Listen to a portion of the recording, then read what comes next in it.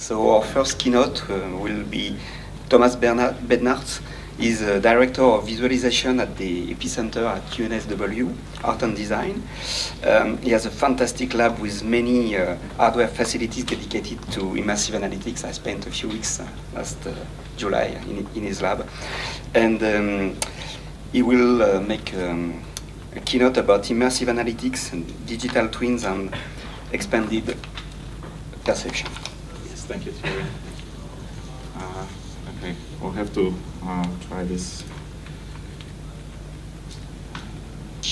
Yeah, let me switch it for you. Magic button. It's okay.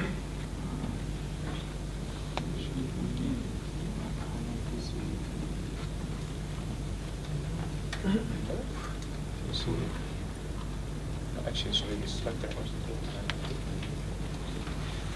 Okay. All right. Okay, thank you so much, Thierry, for introduction, and thank you, VRST, for inviting me. It was like very last minute, but I hope it will work and it won't be too boring. I think we're coming more from Sydney side, so I wanted to say a few words about what we have in Sydney as well, in terms of like VR and VR labs. So that my talk will be focusing a bit on that as well, in a way.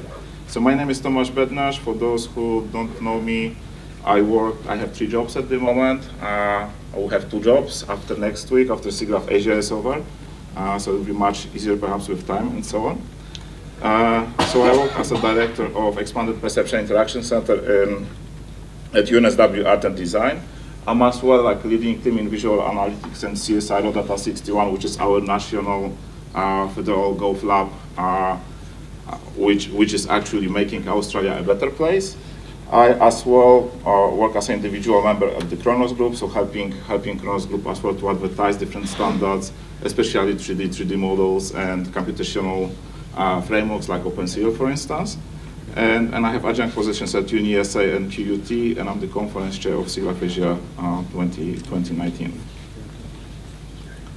So I start perhaps with Epicenter, just give you a bit of overview about that. This talk will be like showing you lots of examples of different projects we do.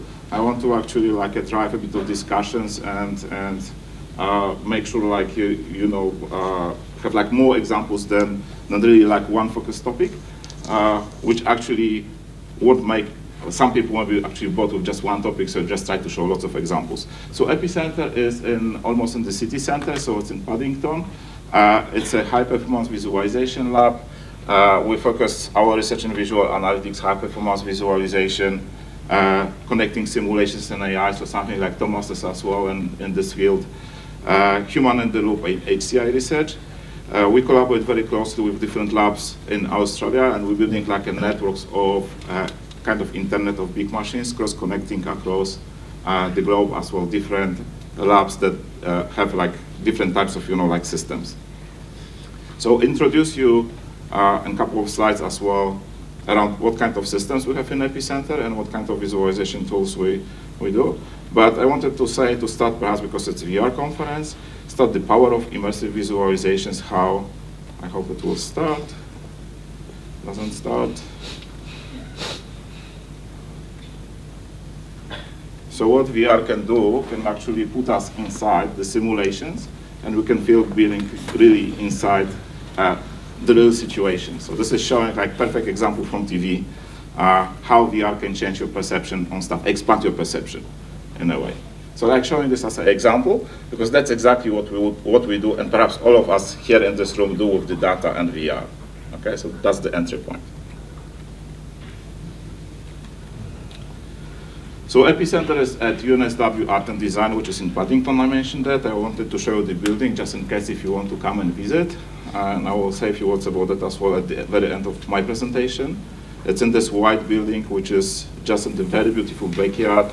It's surrounded by graffiti on the walls and a couple of like makers labs, VR labs, and so on. So it's like very, very central in a way. And basically, like I will say a few words as well about how you can visit Epicenter if you have time during your stay in Sydney. And I wanted to start really like with myself, like when I was starting doing anything with graphics, I was always saying if you can draw a pixel, you can create anything you like, right? And we start always with something super simple. So I started with Commodore C64, and Commodore C64 was driving my computer graphics, experience. And if you don't remember those computers, just please come to SIGGRAPH Asia, because we're preparing for you like big show. You can learn how to code machine learning skills on Commodore C64, play music, and draw the big pixels. So basically, my research is in visualization mainly and visual analytics. That's why I'm talking about pixels, and pixels can give you like the whole tools for creating anything you can imagine. And if you talk about visual analytics, so touching on human factors and as well like human in the loop, user interactions, we have some raw data coming in, we do some analytics, and visualization is helping us to modify the models to have better decision making processes once we have some proper setup and proper models created as we go. So visualization is necessary, but not sufficient. And the purpose of visualization is insight, not the pictures. So I'm just trying to say, we're trying to make sure that we have the insights from the visualizations we are showing and analyzing. And the purpose of computing is insight, but not the numbers. So, and you have to realize that everything connects to everything else. So I will show you like lots of projects, examples when you have visualization and compute connected together, lots of simulations, AI, lots of virtual reality examples, and a bunch of other things as well along the way. I don't need perhaps to explain this plot, which is very, very traditional in this kind of setting. So everybody knows Milgram's reality virtuality continuum. And my presentations will show examples of different types of visualization done across all the scales. So starting from a real environment and going into virtual environments throughout the augmented reality and augmented virtuality. So firing the imagination. So that's what we do in Epicenter, and I will show you examples of that in a second. So Epicenter is in one particular building, which is like the old photography lab that was refreshed, and we put lots of visualization tools. So currently we have 5 different labs, and those labs, they are very, very unique in my opinion, and it's very, very unique settings, because often labs have like a small rooms and nothing is just one building. So this is a very unique setting. So particularly we have like the system called Epicylinder. So currently the Epicylinder is the highest resolution virtual reality system in the world. So we hosted in Epicenter in the building. It has 340 degrees cylindrical screens. So it's built of 56 HD projectors, which are shooting just from behind. They are like super powerfully synchronized all together, and as well calibrated with the colors and also pixel to pixel. We have as well the 3D audio, so you can not only experience the 3D vision, but as well 3D audio as you go. And you can go inside the data. So I show you examples of that in a second. We have hemispherical dome, which is like one of the largest hemispherical domes, which is traveling. So we can actually dismantle it and move to different places, and it's traveling across Australia and the world, different art exhibitions. We have Mixed Reality Lab, which has a bunch of different traditional VR devices. And we have AVS room, which is 160 degrees cylindrical screen. And we have as well cluster systems, so like CPU cluster and GPU cluster, just everything in one building.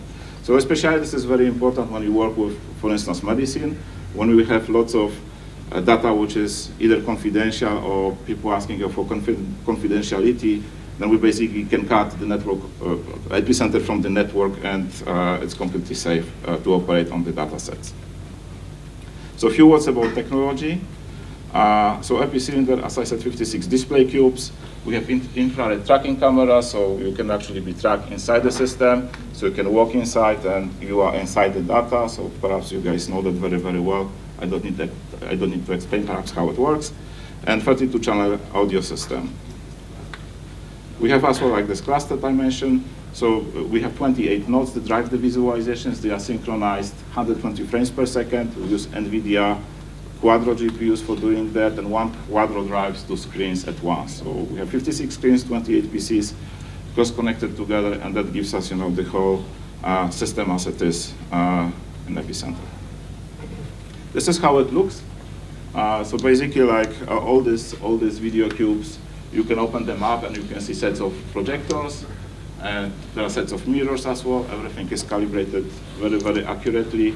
It takes 1 week to calibrate properly the whole system. So it's 56 screens, making sure the colors are matching with each other and whether the pixels are not going outside of the frames and stuff like that. We have almost no bezel as well. So the bezel is 0.5 millimeter because you have like a bit of skewness between the screens. And this is how it looks when you are inside the epi cylinder. And this is like our cluster. And I always show this picture because it's a picture of cake next to the GPUs. So don't tell anyone, that's how you can use GPUs. So like what we have in Epicenter, we have traditions when you have a birthday, you bring the cake to the birthday. And of course, like because we are very busy, sometimes you bring the frozen cake, right? And in order to make it ready before the coffee break, we can put it outside of GPUs, put heavy compute, and have it ready in 2 hours, okay? And you can enjoy the cake. Don't tell anyone, because this is not the proper use of GPUs.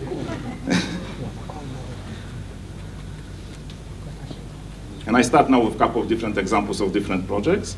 So this particular one is in genomic space because we have very high resolution screens. We can put lots of pixels on the screens, right? So you can imagine how it can be used. And often the questions was asked, why guys do you need such a high resolution screen? How do you use it differently than traditional VR or traditional high resolution screens?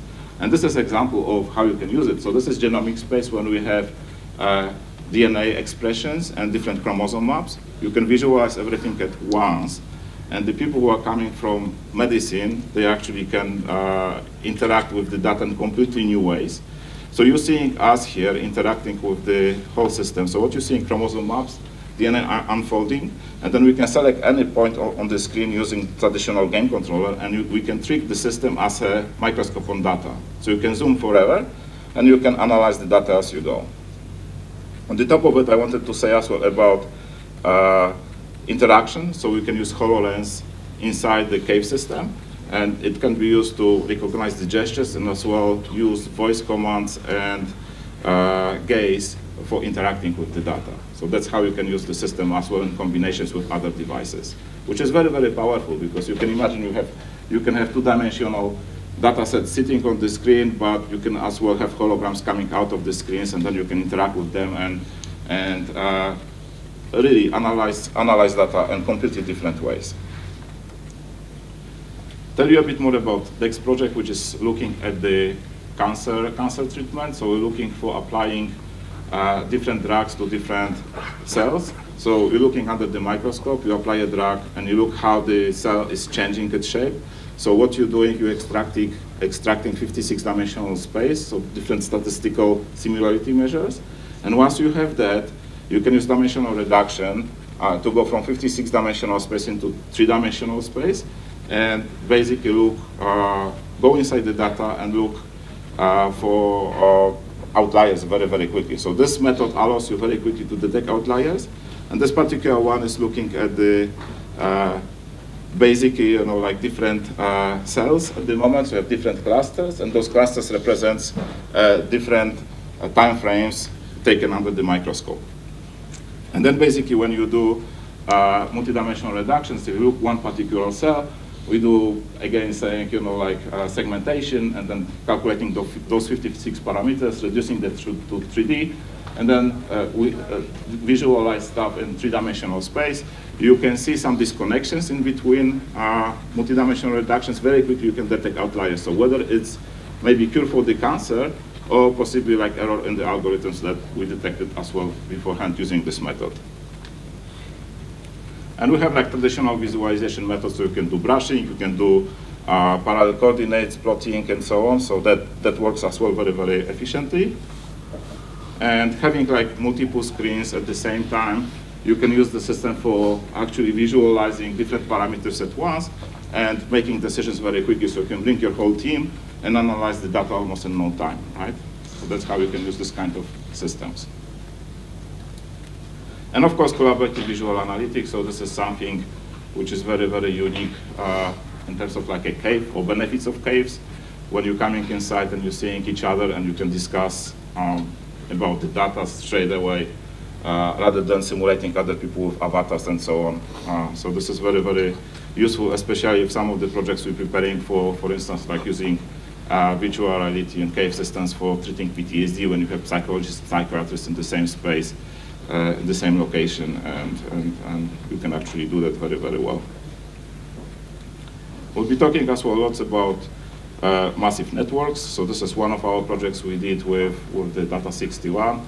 So that project was basically done for cybersecurity reasons. So the government wanted to very quickly analyze the data sets, especially like cybersecurity and border protection, for instance, make decisions very quickly about the people who are coming to Australia, for instance. And basically, we're tasked to develop a project that allows us to visualize massive networks, like up to 1 billion nodes in real time, and make decisions almost straight away. Okay, so it works very, very fast.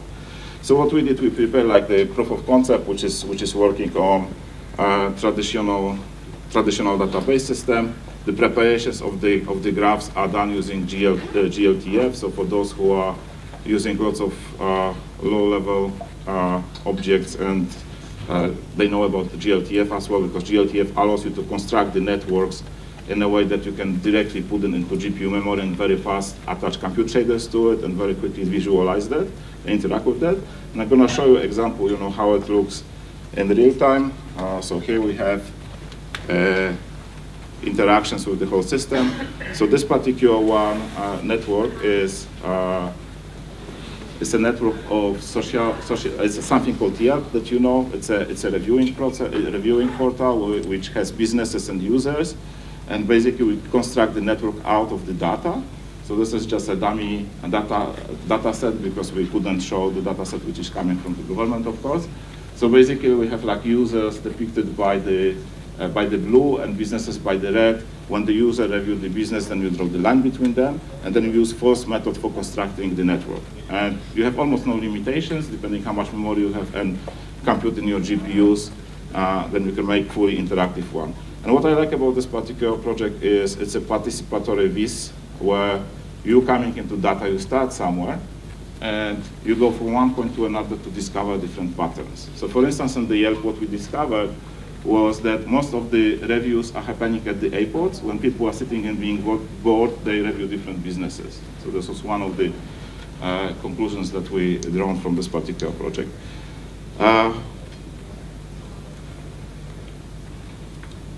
Then the next project is something called creative mathematics. So this is for those who know. How many of you know about shader toy? Perhaps lots of people, right? So this is the highest resolution fragment shader in the world. So basically how it works, you apply the ray matching technique to visualize every single point. You're not using traditional triangles as you would do in traditional computer graphics, and basically visualize that by drawing artificial or abstract functions, mathematical functions behind the screens, finding cross sections with every point in 3D space. So you can simulate the ocean like this, and it takes like a couple of lines of code to develop stuff like that. And then you can go as well inside the fractals. So this is actually not reflecting how you would feel inside the epicenter. So some of you were before in the epicenter, so recognize like it's completely different experience when you are actually there, and being part of this fractals when you can fly through and experience really this wonderful feeling of mathematical world of creativity. And I wanted to touch a bit about industry as well 4.0, because I think that's where VR is going at the moment, and everybody is talking about especially industry 4.0 and digital twins.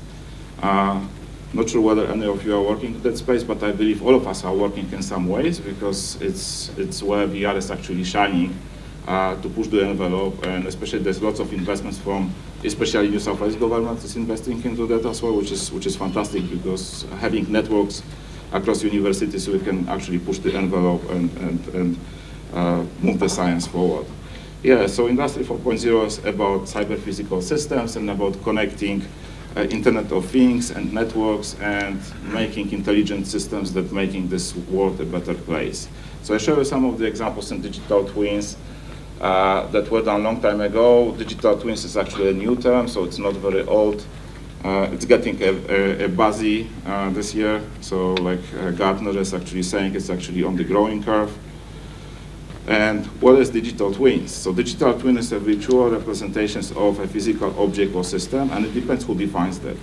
So NASA, for instance, is saying a digital twin is an integrated multi-physics, multi-scale probabilistic simulations of an end-built vehicle or system that uses the best achievable physical models, sensor updates, fleet history, and so on and so on.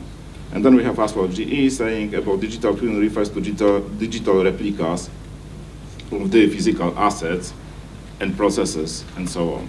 So you can see where is it going. So it's actually like, in the past, everybody was talking about cloud computing and big data, now era of artificial intelligence, but I think digital twins connects them all together. So it's one big solution, and I think it's extremely important to actually put it on the arena here, just to have a bit of discussions perhaps what you guys think about where digital twins are going as well. And we have different types of digital twins, and I will show you some of the examples what my team developed and what we developed in the past. So status twin, which is like looking more like monitoring different equipment, so it can be like power plant, for instance. Operational twin that allows you to use sensors to make better decisions, and then simulations twin connecting as well like those decisions and simulations that can be represented in virtual environments. So I show you some of the examples of those. And lots of digital twins are starting to happen in the city, so that's why I'm showing this map. So this is like the Symposium map, which is running on our system. It's not properly synchronized because it sucks the data from the internet. So you can see some disparities between them, but that's what cities are understanding as the digital twins, replica of the cities that you can actually simulate the processes and see it from the bird's view when you're making optimizations on the traffic, on the energy, on anything you can imagine to make the city a better place to live as well. And some of the examples of visualization we developed, so this particular one is looking at the photogrammetric reconstructions of the curve. So how it happened was plane flying above the city, capturing the images. Every single voxel on the space on this particular visualization is 20 centimeters. And basically we reconstruct the visualization in real time using voxel maps. So we can, using like this, particularly this laptop, it works very, very fast. It has RTX 2080, so we can interact and fly over. So it's not only visualizations on the real environment, but as well we overlay the data such as infrared. So you're gonna see in a second as well like infrared, temperatures. And based on infrared and temperatures, you can as well calculate, just wanted to jump to that, because it's a long animation, so I don't want to spend too much time on that. You can calculate as well vegetation map. So basically, this kind of digital twin of the real environment can help you to assess the situations, and especially like today we have, in the last couple of days, Tomasz mentioned as well like lots of fires and stuff. So we could actually use this kind of visualizations and methods and digital twin of the cities and areas to actually make better decisions, connecting that with simulations. It's a very powerful tool for helping actually making us safe itself. I wanted to talk about one project that's done by one of my students as well, which is called HoloCity. So he is working basically on connecting different data sets coming from different sources in Sydney city itself, and putting them on the map in augmented reality. So if you're interested to see that one, I think we'll have some demos at SIGGRAPH Asia. I can introduce you to him. He can show you basically how it works. So you can see the visualization of that. So this is like city of Sydney, and what we're doing, we have huge amount of data coming from lots of sensors across the city. So whether it's like traffic data, it can be social networks, it can be culture network, it can be really like bike roads, congestions on the roads, and so on. So basically, like you can imagine, visualizing the Sydney map above the table and have fully collaborative platforms when we have decision makers coming to the table and using augmented reality for making decisions about the city or optimizing the traffic, even working with AI on the top of it to make sure, like the processes are not only one way, but both ways when you're actually operating the sensors from the remote location, for instance. So you can have like some data visualized. So this particular one, just wanted to stop somewhere here. It's showing some peaks, and those peaks are representing congestion on the roads. So you can actually look in real time how the road would look like and what you need to do to actually uncongest the traffic. So I was very pleased when I was coming here because I was coming from the CBD. I was seeing there's like new tunnel, which is fantastic. I loved it actually to see it in real time in AR as well. So it helps me to get from city to here much, much faster. And using this kind of methods, you can actually optimize the processes and work with the cities to making city like more smart in a way. Another digital twin example is something called ASCAP. So this is a project we've done with CSIRO, which is looking at this Australian square kilometer array finder. So you can imagine sets of antennas looking in the sky and capturing hyperspectra. And those hyperspectra give you, like the data cubes, and you can analyze and look for instance, black holes or UFOs if you wish. And the whole idea of this project was to create digital twin of Australian bush, but as well as sets of antennas, because it's a place which you cannot access. So they were looking for the ways how they can interact and operate the whole equipment remotely. So we developed like simulations of the landscape with the simulations of the star constellations and so on, because like we can set up the time, like I said, 50 years from now, on Monday morning, what will be the locations of stars, for instance, right? So we can do this kind of things. And as well, the whole idea is you can select the antenna and you having the dashboard, which is showing the different readings from that particular time.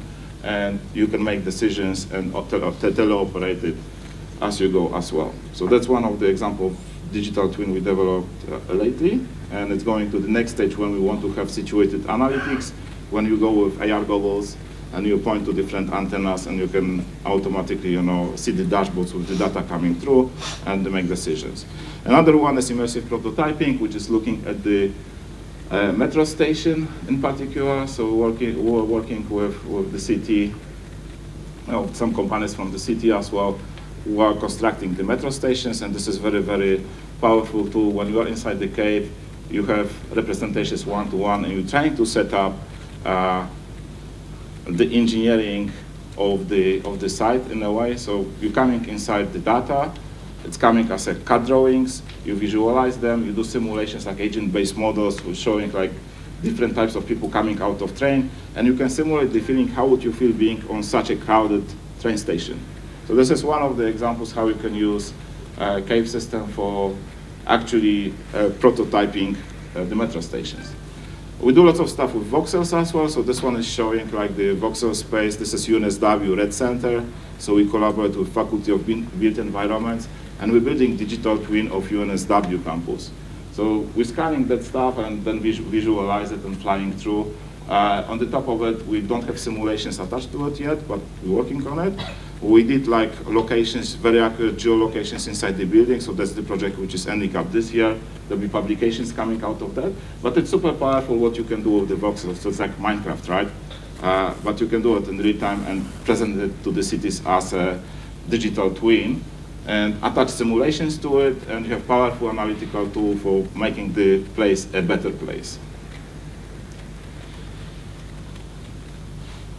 Another example is something called, it's a status twin, and it's water treatment plant. So we're collaborating with CTEC from China and UNSW. So we're building, imagine having like a water treatment plant that you're gonna send to like remote locations, and you want to teleoperate it. So basically this allows us, it's actually like a physical plant which is very, very small. It fits in the truck. And what we're asked to provide like one-to-one representation. So it's super simple. It's like engineering, so it's like not super like photorealistic. But the purpose of this was actually to control the whole equipment from remote locations. So you can put VR goggles and go to India, go to China, and change the parameters and make sure like people always have clean water.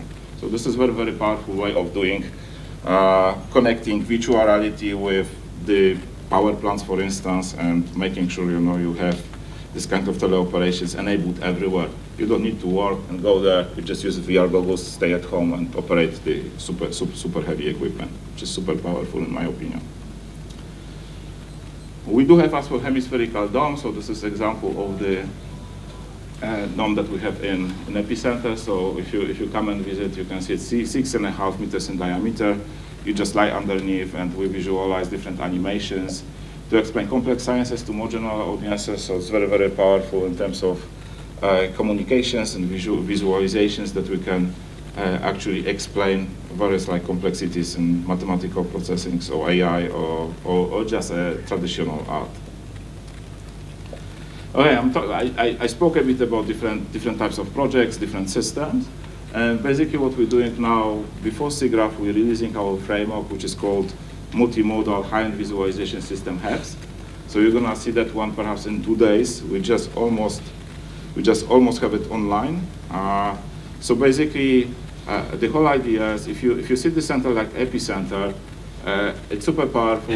It's the highest resolution virtual reality cave system in the world, but it's the only one. So we started doing stuff like in unflexible ways, where you have to develop stuff for the system. I wanted to actually scale it up. So if I want to come to a conference and bring my VR goggles and show the projects we do, we couldn't do it initially. So we started developing a project that allows us to run across different platforms, hardware platforms, has multi-user interconnected platforms, and uses different interaction methods, and allows you to have one executable that will run across a variety of systems.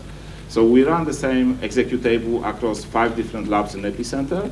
We tested the same framework at EPFL in the lab led by Professor Sarah Kendendine. We collaborate with Professor Bruce Thomas, Mark Billinghurst as well. Some of the students are using the frameworks, and we're growing the network at the moment. So the whole idea is, you do VR.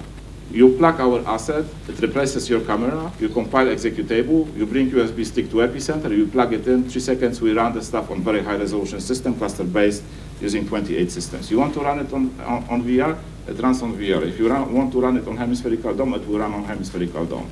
So if you're interested, just let me know perhaps after this conference, and I can send you links when we have it online, okay? And you can use it in your labs. So this is gonna be fully open for everybody. And I hope it will change the way we collaborate in between those big labs and VR and AR as well towards the future. And how much time I have more, Tomasz? Still some. No, it's about half an hour almost. Okay, so I can slow down because I'm just rushing. So I show you perhaps 2 more examples. How you can use digital twins and some of the more use cases that we use VR for good. So this particular one is a ship loader, which was a project we developed in CSIRO. It's more than 10 years ago now.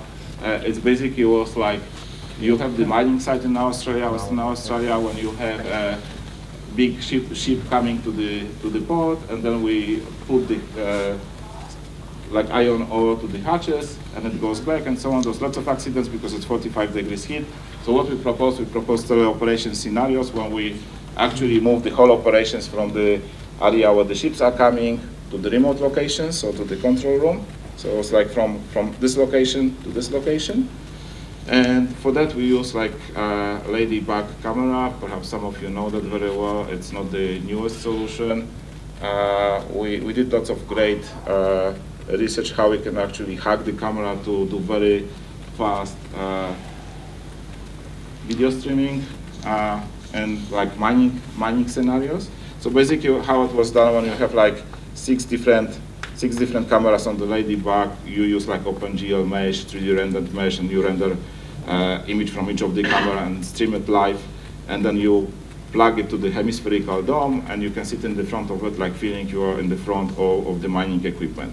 So this is how it looks when you have this is the control room, when you have hemispherical dome, operator sitting in the front, having a bunch of joysticks and monitors controlling the whole system, and that's how you can teleoperate the whole mining equipment. What we did as well, we included lots of sensors, so we have like infrared cameras, but as well like laser scanners, so constantly scanning the ships as it was coming to the port. So you could get as well like the point clouds of the tonnage of the hatches. So you don't need to actually have a person walking on the deck and saying that's full, just move to the next one. You can automatically update the icons on the user interface and automatically move the system to the next one. This is how it looks in the front of hemispherical dome. So we did it in very, very simple way when we had projector sitting behind the screen, shooting into spherical mirror and reflecting to the screen, so you don't have shadow casting when the person is in the front of the screen and can fully interact using hand gestures with the whole system as well. And this is the diagram. So we use different sensors to actually create digital twin of the mining equipment. So we use like SIG laser scanner, which is constantly scanning the environment, and as well INS sensors, giving you accelerations, integrating accelerations, you can get the location, and basically having that, attaching that to the mining equipment, you could actually reconstruct in virtual environments the whole locations of different mining equipments. Okay, so I have another example again. So I have like lots of examples, as I said. This is about Great Barrier Reef. So you're in Australia. I don't know for how many of you are staying here a bit longer and will have opportunity to go to Queensland and explore the Great Barrier Reef. So that was the projects that we've done 3-4 years ago with the ACEMS, which is ARC Center of Excellence for Mathematical and Statistical Frontiers, and especially team at QUT, when we are looking for mapping the coral bleaching, for instance, and you could do it using citizen science and VR. And basically how we did it, we created a portal that allows you to capture the data from, for instance, tourists or reef scientists. So once you log to the portal, it's like the whole prototype system that has many components. So it has spatial modeling, web interface, and virtual reality experiences, and I will show you animation in a second how it works. But the whole idea was, if you go to the Great Barrier Reef, you can dive, you can get 360 degrees video or photograph, upload it to the portal, and then basically show it to the expert in reef, and they have to mark a couple of points on the photographs. That's submitted to the geostatistical service that allows you to reconstruct the current situation as well as you go. So this is an example of that. So once you uploaded the photo, you will see the QR code on the photo which is in the portal. Then use VR to detect the QR code. Then you go inside the VR. You have 20 different points in the VR in 360 that you can actually mark. So you can say what you're seeing, whether you're seeing coral, bleach coral, whether you're seeing sand, or whether you're seeing fish or some other things. Based on that, you can use the power of citizen science if you have thousands of people going to Great Barrier Reef and reconstruct how the Great Barrier Reef will look like in time, right? Whether the coral bleaching is actually the problem, and whether we can do something about that to help. So this is an example how you can use VR in this kind of context. And I have one last example how you can use VR as well to save jaguars. So I'm not sure whether some of you are from Peru, but we sent a bunch of people to Peru, to Peruvian jungle. In Peru, there's like this problem where Peruvian government is selling vast of lands to mining industry, and of course it worries us because the nature can be destroyed. So basically what we did, we sent a couple of girls to the forest, and they were traveling across the bush really, and capturing 360 movies and photographs, and having those, so you can see here the camera we use, so it's like GoPro camera with GoPro rig and Rykoch Tita, so the first version was actually not very stable in the tropical environments because lots of problems with electronics, humidity, and so on, so you can imagine.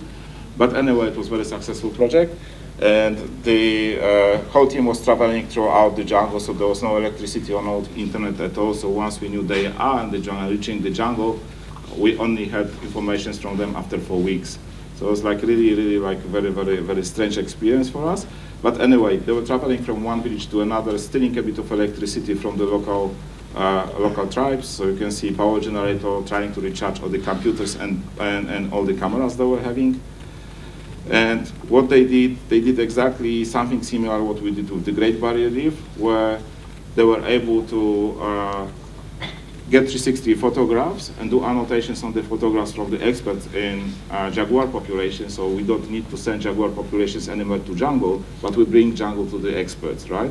And using VR, you can actually predict how the jaguars are moving into the jungle. So publications, so if you're interested in this topic, I won't be talking much about this now. Just have a look at our publications, which is showing you how using VR and citizen science can give you the predictions how the jaguars move in the jungle, and we have different models, geostatistical models that are applied. And in my opinion, this project is perfect example how you can connect virtual reality with computational stats, computational mathematics for making this world a better place. Okay, so this is basically my message about this particular project. And I have like the last one really. This is last example before I wrap up. So this is as well a bit of kind of like digital twin, but showing a gamified example of VR and natural disaster land. So that was done with collaborations between students, artists, and scientists in a way, I would say, where you're trying to communicate or educate kids about the importance of different sensors. And the whole idea was to construct linear storytelling where people can play and experience different things, and they learn by doing that. And the whole idea was about natural disaster, so like these disasters coming to the land, and you have to react in certain ways. So very, very linear, but it was very, very popular. It was done, I think, two or 3 years ago, and it's very, very cool. So basically what you have like the big wave coming to the land, so everything is like done. You have to save the people.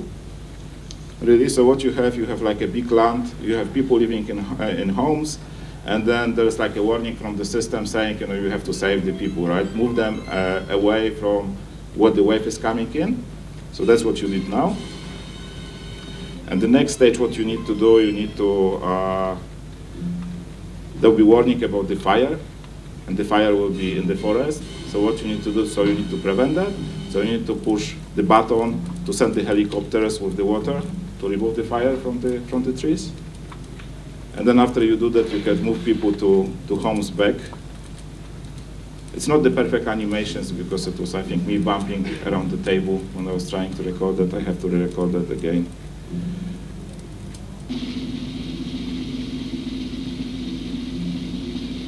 So you go like through a bunch of different, you know, tasks that, you know, kids can play and learn from doing, and it's actually a very powerful way of teaching younger generations about importance of different scientific applications of sensors, IoT, and so on. So you can do that if you think it's important and valuable as well.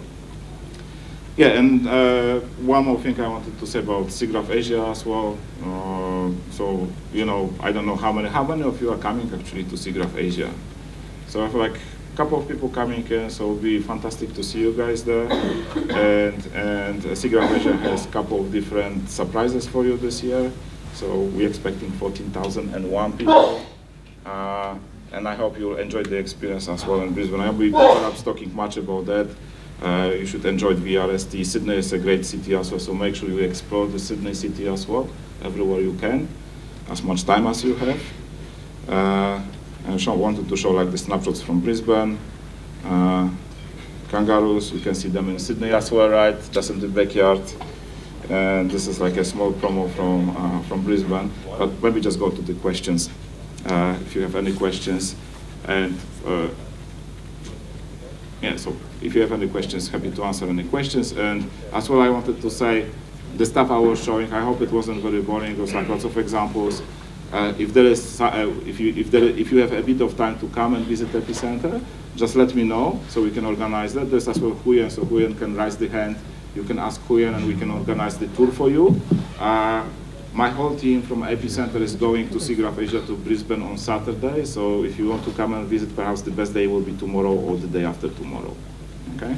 So just let us know if you want to see some of these projects I was showing live. Okay. Any questions?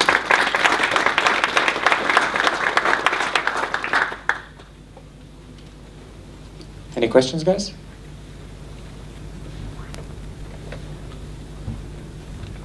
Well, I have a question.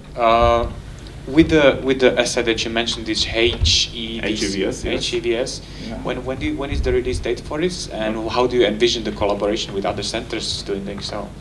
Okay, so just put it here. So that's very good questions. Thank you. So the release will be on Friday.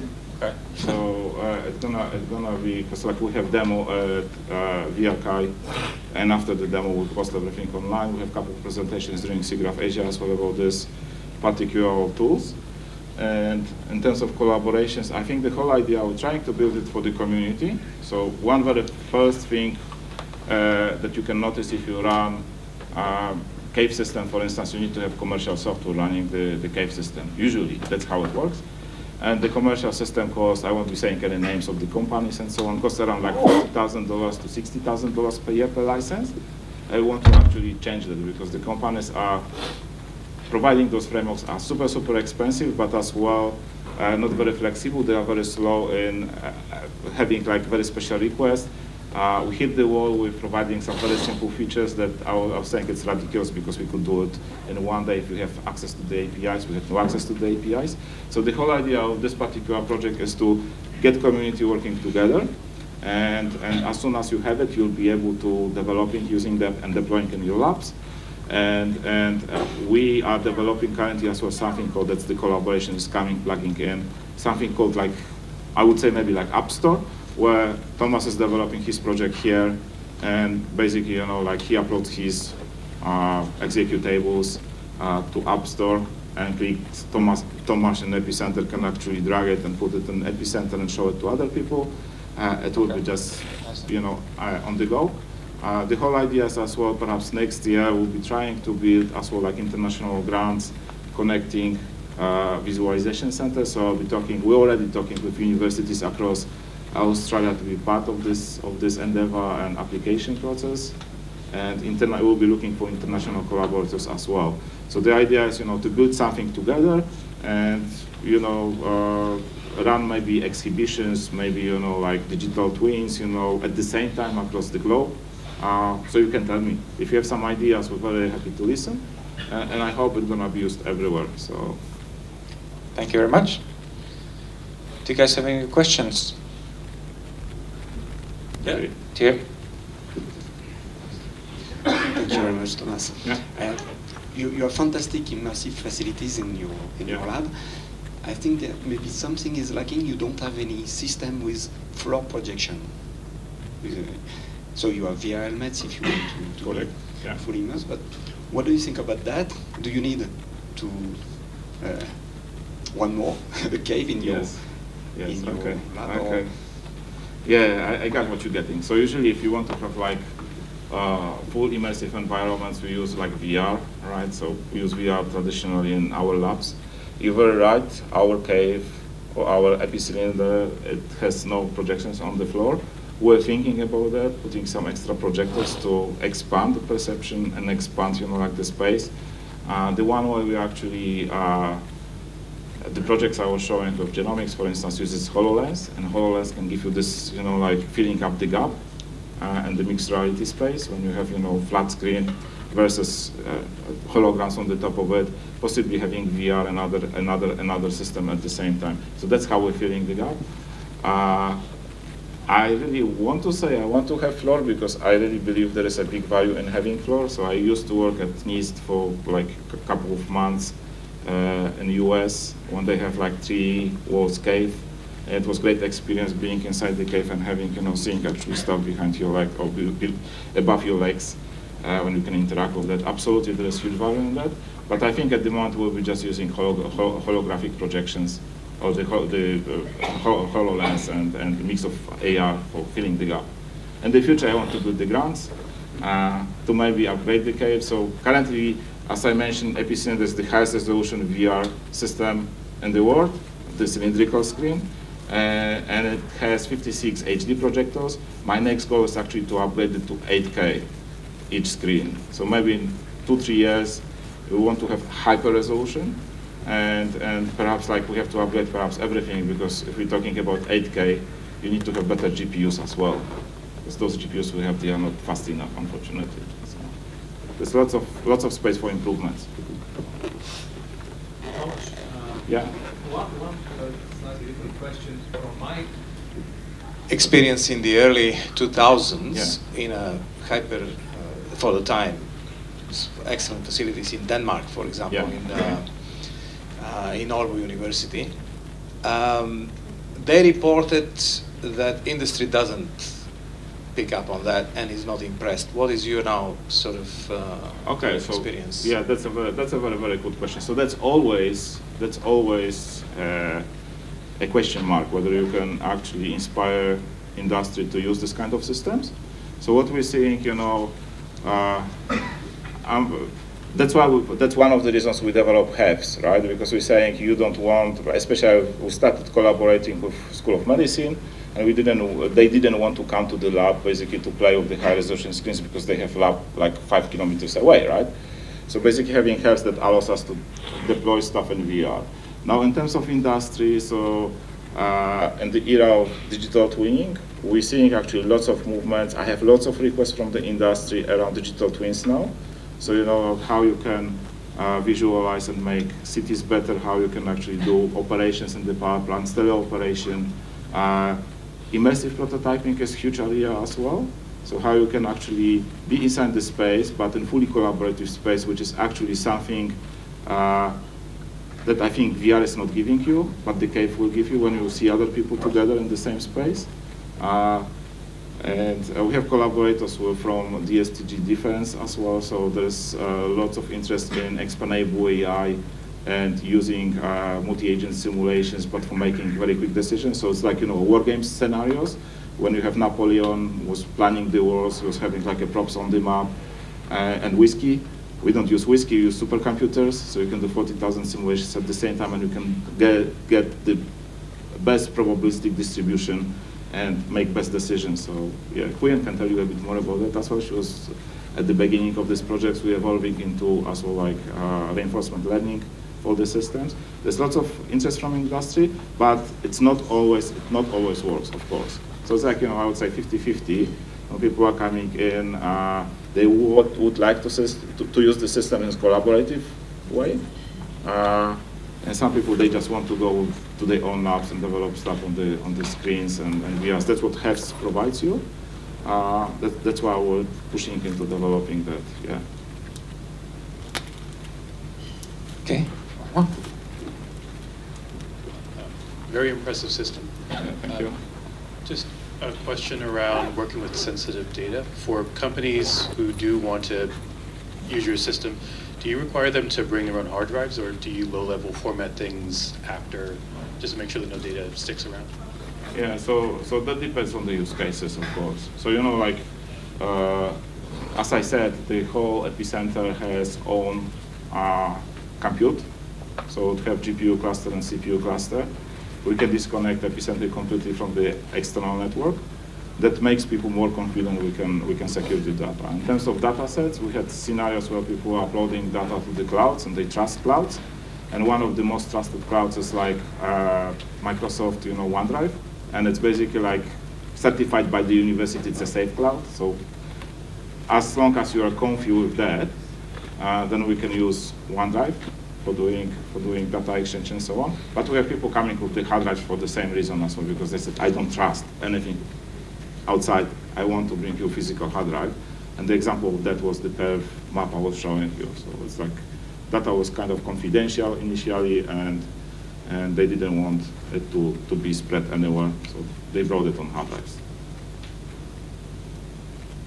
Okay. So this is indeed impressive, but it does require a rather large facility. And I was wondering whether this is sort of like the long-term goal also is to have this large facility in the future, or whether you're really working on understanding how using modern VR technologies you can democratize it, and basically in the future maybe you won't need the epicenter because you'll be able to spread this to multiple places using consumer technology. Yeah, so that's why HEVs is happening, because we want to actually scale it up. That's one of our main goals. So all the projects you're seeing, they run on the epicylinder. You'll be able to run them in VR as well. Only problem is you won't get this hyper resolution, right? So that's the only problem, but it's maybe not a problem.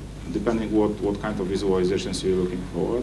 And absolutely, I'm hearing you that maybe you don't need this kind of centers. I partially agree, partially disagree.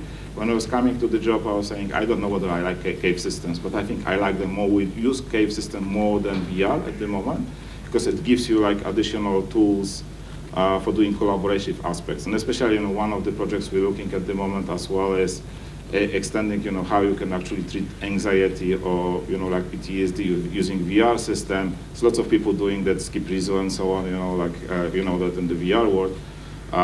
But I believe, in cave systems you could do it much better when you have psychologists, psychiatrists, and the patients at the same time looking at each other. You don't need to simulate, like the avatars and feeling in VR, which is very, very natural. So I think that will change the aspects of how we can actually do stuff in the centers like that.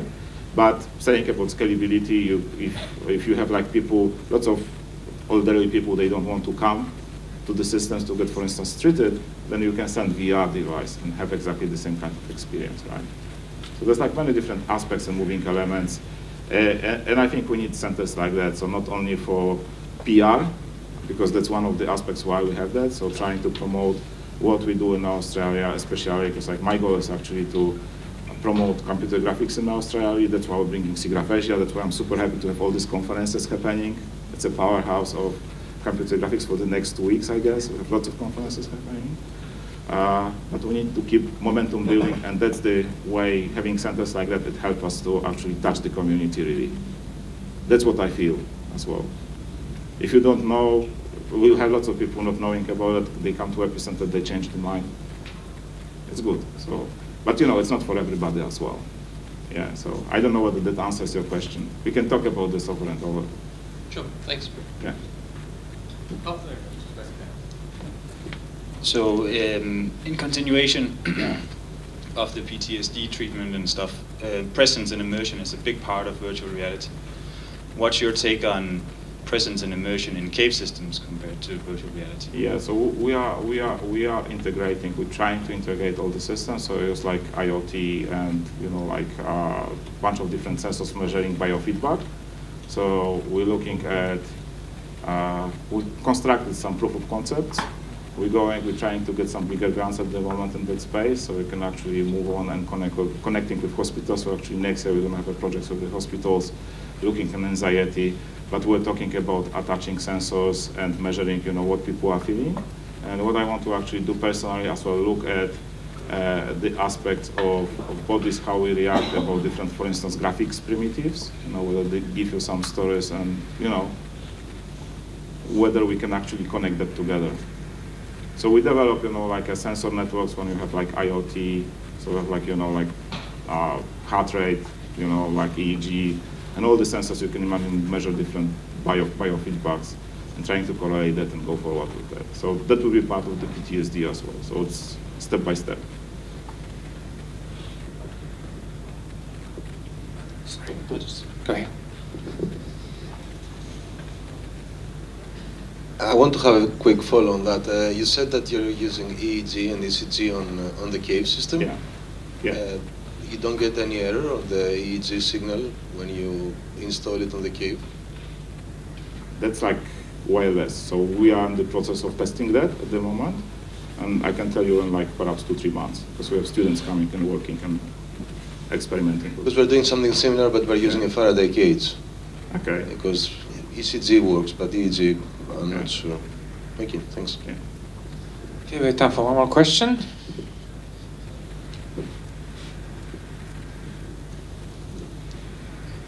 Well, great presentation. Could you put up, first of all, a request, could you put your contact information slide back up here? I think your first one. And also, where do you see the, for Industry 4.0 applications, where would you see the most likely applications, let's say over the next 5 to 10 years?